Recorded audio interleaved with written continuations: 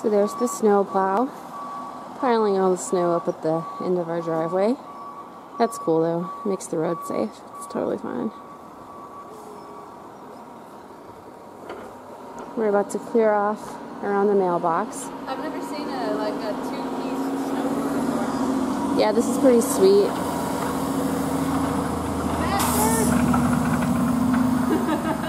Yeah.